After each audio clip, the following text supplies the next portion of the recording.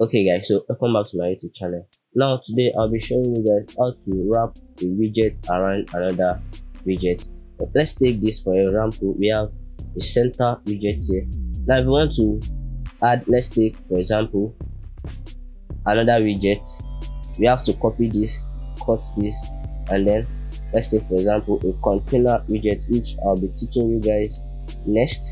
Container widget, and then we'll paste this in here. So have your comma. You can see a lot of errors here. Let me check, but we won't be doing that actually. So let me just Ctrl Z all this and do all those changes. And now if I want to wrap it around with a widget, once you click on this, when your cursor is on it, you see something like a light bulb here.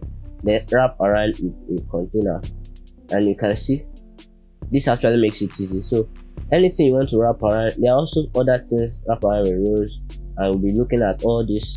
Don't forget to hit the like button and subscribe to my YouTube channel, and I'll see you in the next lesson.